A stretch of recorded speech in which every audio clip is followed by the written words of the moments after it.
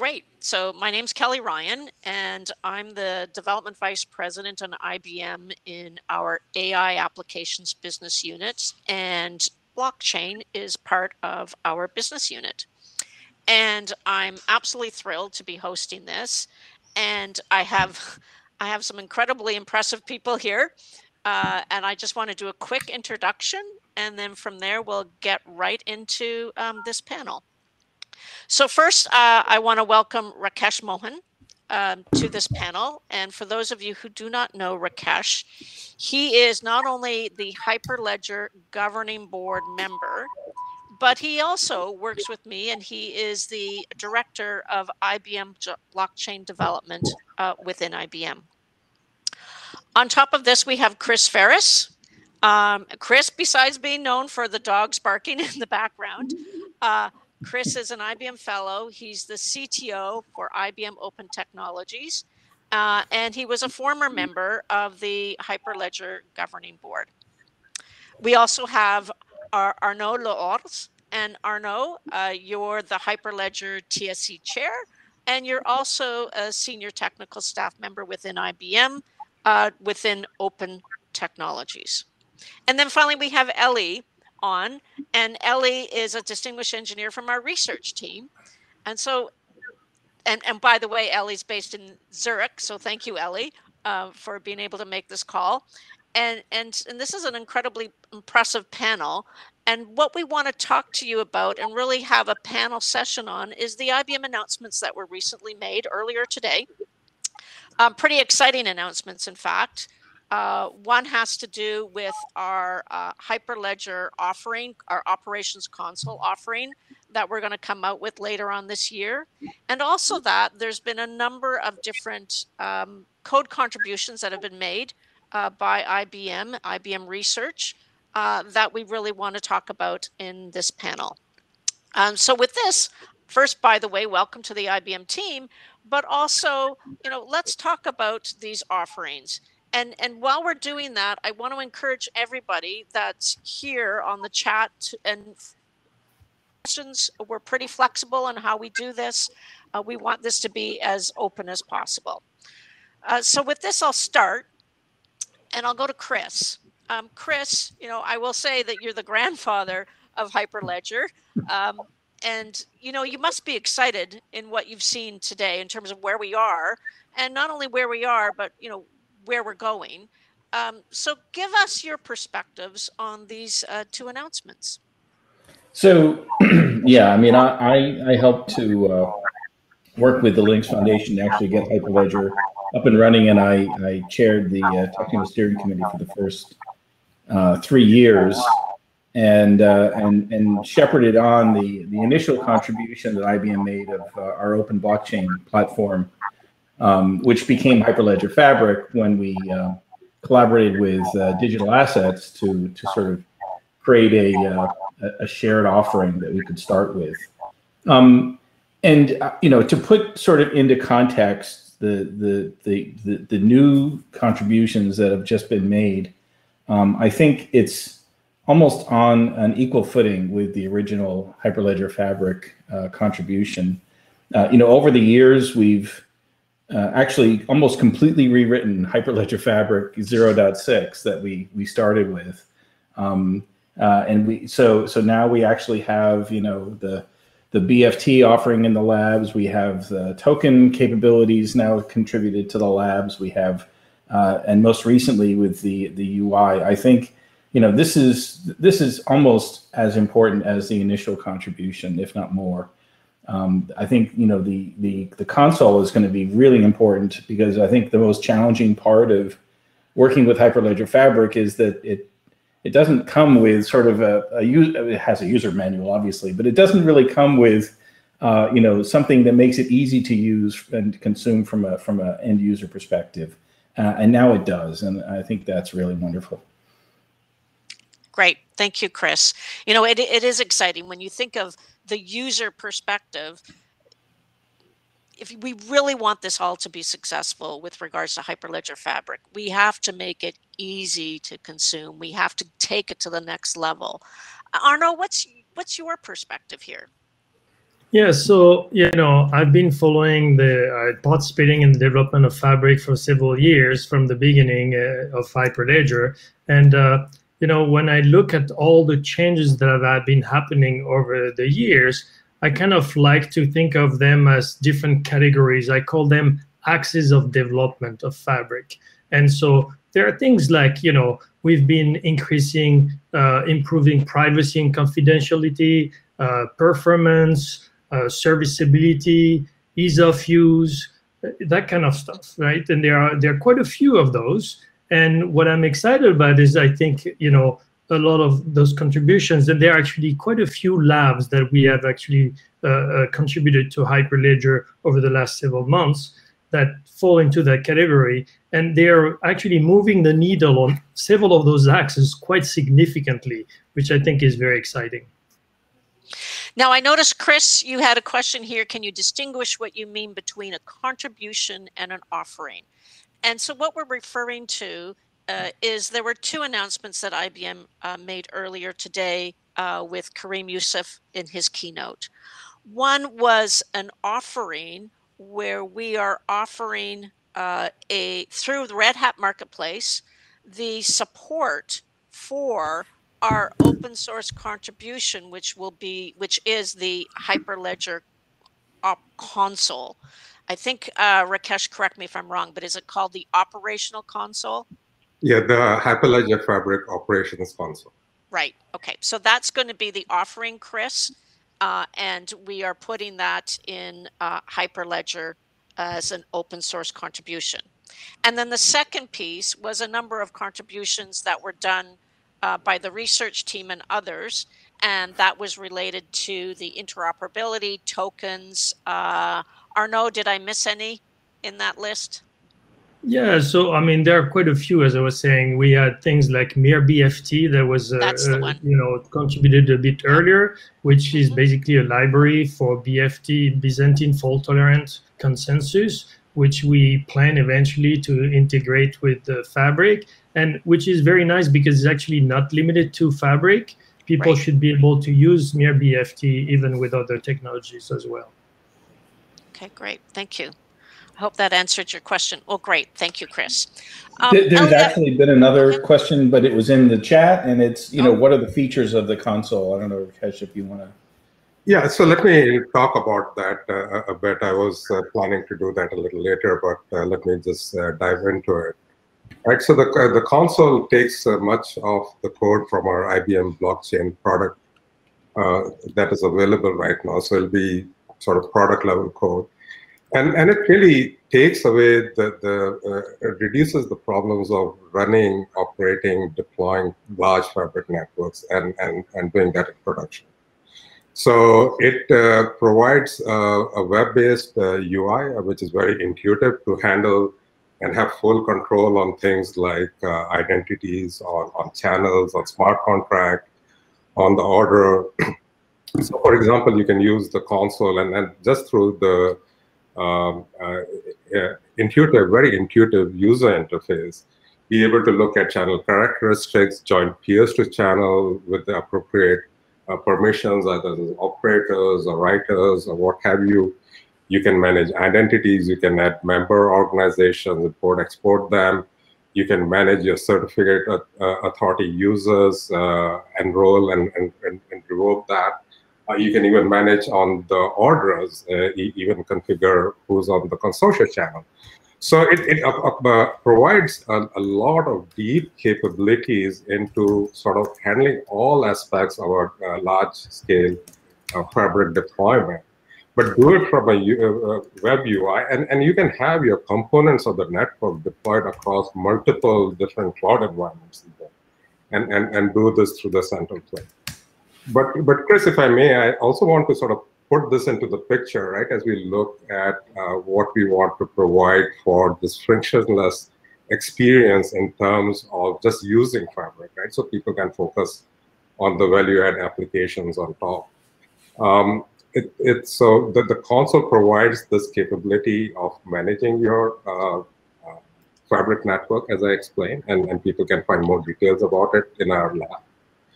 Along with that, as Kelly mentioned and Kareem mentioned, we'll be making this available through our Red Hat marketplace, right? So we'll have the Fabric long-term support LTS release, certified and security scanned images and any patches to that also available.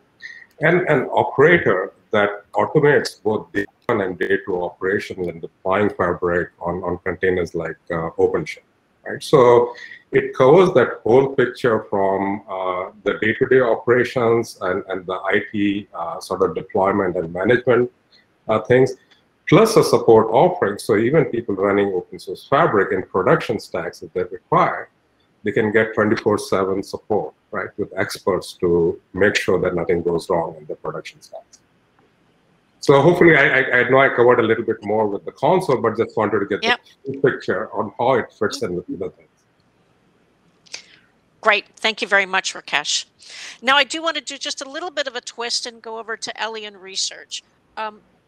Elli, from your perspective, from a research point of view, you really look at what are the emerging business needs in the blockchain space, because it really then drives, the work that the research team spends their time on to really come up with new innovations in this particular area. So from these announcements that we've made, and give us your perspective on what drove us to those particular announcements with regards to the business needs, and anything with regards to what you think is the next thing we should be working on. Sure. So a lot of the value proposition of blockchain as a new generation business network comes from its decentralization premise, distribution of trust in transaction validation, and all the transparency and more robust security that comes along. But it is this the same kind of features that raise, for certain use cases, interesting privacy challenges. Challenges because we want to preserve enterprise data confidentiality, enterprise relationship confidentiality, while at the same time guaranteeing compliance with regulation. Another aspect is that regulation is not really the same across the same country, or it's not impacting the same way all enterprises, even in the same country. So the work that we have contributed to the open source community, like MirBFT, aims to strengthen all the decentralization aspects of blockchain system by giving them a scalability boost beyond the state of the art, scalability and performance. Our assets, the work around the token SDK, is a Hyperledger Fabric token SDK, aims to give privacy compliance with the regulation. So offers audit support together with privacy preserving asset exchange. Our interoperability work aims to facilitate exchanges across different networks, because as I mentioned, different types of regulation apply to different countries, different kind of preferences, different systems, different enterprises would have with respect to the technology they would develop. And last but not least, our Fabric private chain code and the Fabric contributions to Fabric private chain code and the Fabric smart client aim to provide a little bit more flexibility when it comes to privacy options. Smart client gives us the ability to compose transactions in different ways in accordance to exquisite, probably, privacy rules governing a use case, where the private chain code would allow us to build things in a trusted execution environment. Great. Thank you very much. When you step back and you think about it, the pace of innovation that we're trying to provide here is really to drive more business use cases, more areas where this technology can play a big role. Now, Rakesh, there's a question that Jennifer has here, and it says, she says, the Walmart project is a big inspiration to what I'm trying to develop. So she really wants to know a little bit more about that particular project. Can you elaborate on that one? I'm trying to read the full question. Yeah, so right, so it is actually a product offering from IBM, which we call IBM Food Trust. Walmart is definitely one of the big companies using that along with its suppliers, but so are other big like Albertsons, Carrefour, big food manufacturers like Nestle. So it's much beyond just Walmart, although Walmart was an anchor in the beginning. And it's really using blockchain in one of the specific areas about provenance. And provenance here is powering food safety and also transparency to end consumers. So not only the platform provides information about, as Frankianis was mentioning yesterday, right, about food recalls and safety, but also give consumers sort of that visibility. Is this organic? Is this grown with my local farmer? And we've also now made it into a platform which we call Transparent Supply that others are using now to build their own ecosystem. So a good example is Farmer Connect, which is doing this in the coffee ecosystem. And one of the great uses there I see is really connecting consumers not only with the visibility into the coffee supply chain, but actually connecting them to the farmers who usually make the smallest amount of money in the whole coffee transaction, but yet are burdened with having sustainable practices and the like labor practices, not bringing the kids to the field type of things. So it's really connecting them by giving a small amount of appreciation there, right? So it provides that basis of transparency across the supply chain that can be used for safety, for providing consumers better visibility into the practices and how the food is sourced or other things are sourced. And we are seeing even further as people are looking into sustainability and carbon, how along with the flow of goods we can track these other things also. So as I said, the people can join the network or we also sell it as a platform, and that's an easy way of just using it. Great, thank you. Jennifer, I hope that gave you a little bit more clarity in your question. So what I want to do now is I want to go to each of you, and I want you to really just give one item that you believe is what the audience should be most excited about. And I would imagine each of you have your own point of view, which is why I want to kind of do a round table here on it. But I just want you to give one item of what you think the audience should be most excited about for all of the work that we've done so far in our announcements and what we intend to do, because I know the offering doesn't come out until later this year, and what we intend to do for the remainder of the year. So I'm going to start with Arnaud. Let's start with yourself. What's that one item, the one key takeaway? It's your own personal opinion. That's like putting a kid in a candy, tell them to choose one, right? Yes, yes. But so I think the console is pretty exciting because I think, people are still find it quite challenging to instantiate a network and then operate the network, manage the network. I mean, we've actually done quite a bit of effort.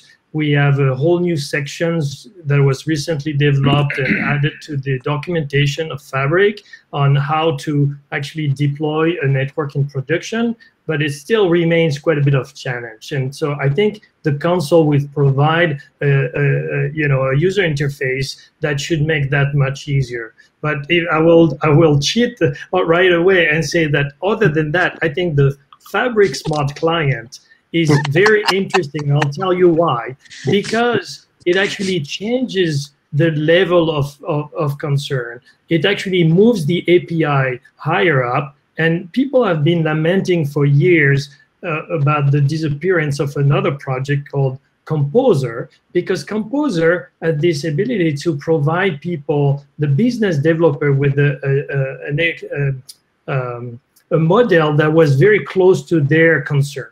And we actually disbanded we discontinued this project. Hyperledger, right? There was a consensus. And so this project has been retired, archived, and people are still missing this kind of capability. And I think the Fabric Smart Client will actually bring some of this functionality back and people will love it. So here you go. Right. Thank you. Now you can imagine if you ever took him to the candy store, he's not going to walk away with one candy. But that was great to get your insights on both of those. Elli, I'll go over to you. Yeah, it's very hard to choose, but I'll in the same position as Arnaud. But what I'll say is maybe choose the one that is closer to the an existing application. So Token SDK is something really that can be used for digitizing assets, different types of them. And the financial asset is clearly a focus because the first implementation of this supports fungible tokens, but it can easily be extended to the non-fungible token case. But also I would say that this asset alone will not provide as much value as in combination with the rest. The Token SDK is built on top of Fabric Smart Client that allows, essentially provides more flexibility in the interactions between different clients of the blockchain system. It can be off-chain or on-chain interactions. And that's exactly the capability that we are using in the Token SDK side as well. And MirBFT, Fabric Private Chain Code also completes the privacy story, complements the privacy story there using a completely different model, whereas MirBFT gives you this decentralization flavor that is very much required in blockchain systems without taxing performance. So I cannot choose any of them because another one we can't bring to the candy store. Sorry, Kelly, I said the wrong example. Yeah, I realize it's like, you know. But no, I get it. I mean, Elli, your point is by having all of these different contributions, there's a lot more flexibility, which again, to me, then brings more use cases into this particular area. And then Arnaud, your point on the I will call it the frictionless experience in terms of managing an environment. Rakesh, I'm going to go over to you next. Chris, your last, being the grandfather of Hyperledger, I really want to save you for the end there. But Rakesh. Yeah, so it's good that I'm already going after people who couldn't keep to one, right? And because it's started with, right, it's an embarrassment of riches. There's a lot of contributions this time. Obviously, from a person who runs things in production and helps clients, the console is definitely a big, major contribution. It takes man-years, hundreds of man-years of work actually are encapsulated in it. So that is high. But I would also choose, among other things, for example, an interoperability thing like Weaver, where we'll now start working with other groups and really sort of grow the community about how these different DLT technologies and even different networks can interoperate, right? So I think that's why it's difficult to choose. There's such a rich set of really key contributions that we are announcing today. Okay, well, thank you, Rakesh. Over to you, Chris. Okay. Well, Elli stole my thunder. That's okay. You can pick the same thing. I was going to say, so it is, it's interesting. So, having been, and Elli, of course, she's been involved since the very beginning as well. But I would always hear about, oh my God, Fabric doesn't support tokens. Oh my God, Fabric doesn't have true, fully Byzantine fault tolerant consensus. Oh my God. Well, now it does. But you can't, you really couldn't put tokens in without the full BFT consensus, because if you really wanted to use it for, some, either to manage, true tokens, as some of the customers we've worked with have tried to do, you need the full Byzantine fault tolerant aspect of things. But a lot of the use cases that we have done, to date, as we've demonstrated, whether it's Food Trust, whether it's TradeLens, whether it's WeTrade,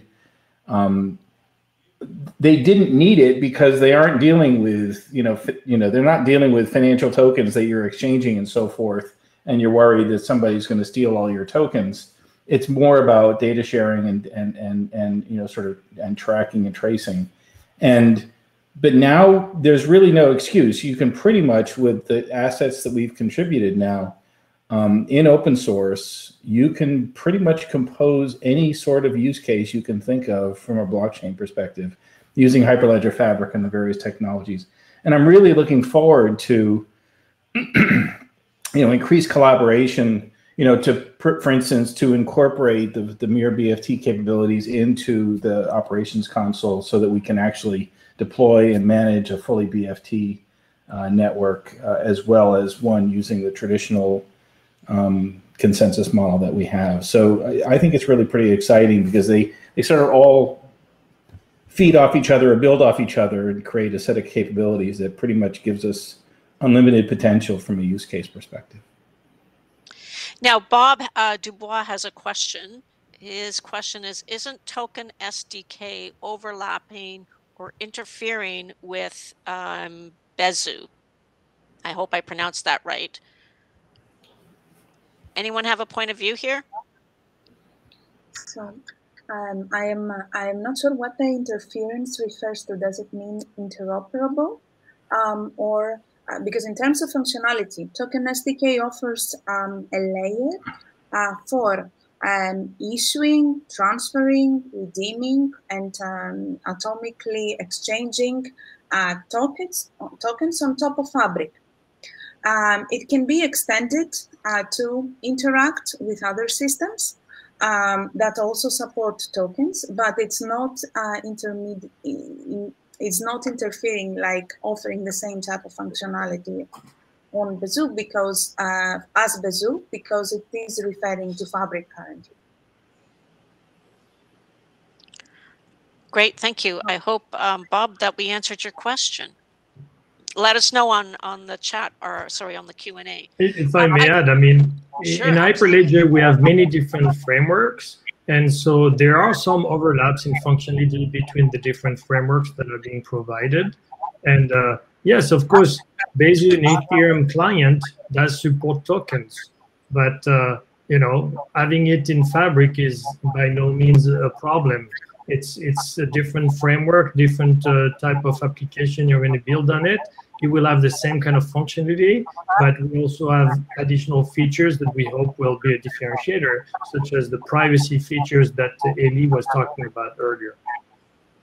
And I would also note, because I worked on it way back when, but Hyperledger Fabric has had an EVM capability for smart contracts since 1.2, I think. So, I mean, it's been a long time that we actually finished that work.